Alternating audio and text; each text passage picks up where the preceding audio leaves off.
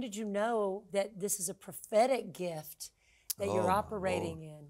I don't really know. To me, it was a way of life. You know, it's like I'm a musician. If you punch numbers on a telephone, I hear a tune.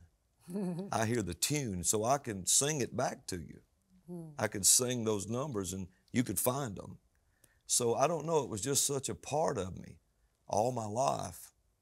You know, I had the Lord, He came hunting me one night. And where I lived in an old army barracks. I was raised in an army barracks out in the woods. That's, I guess, apropos for a warrior. You know, I never thought of that. Yeah, you live in Warrior, Alabama. You were raised in an army barracks. In an army barracks out in the woods. And you're a warrior. You're 11th hour warrior. Yeah, and one night this light came in the room, flashing around the room like that.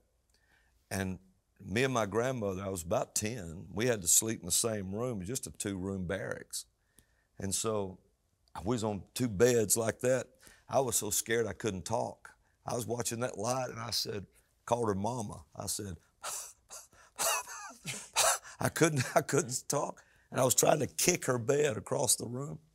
She wasn't afraid of anything. She woke up and saw that light and it stopped right over her head, a round circle, just stopped.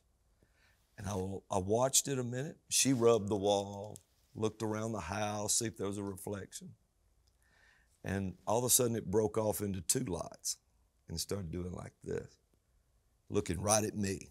I'm up under the cover, you know.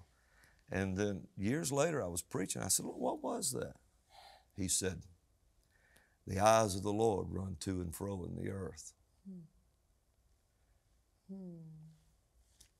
Looking for faith. Searching for someone to show himself strong. Yes. And he said, I came up on that hill that night hunting you. Wow. And that was his eyes watching me. Wow. Things like that would happen. And sometimes it gets overwhelming to talk about it.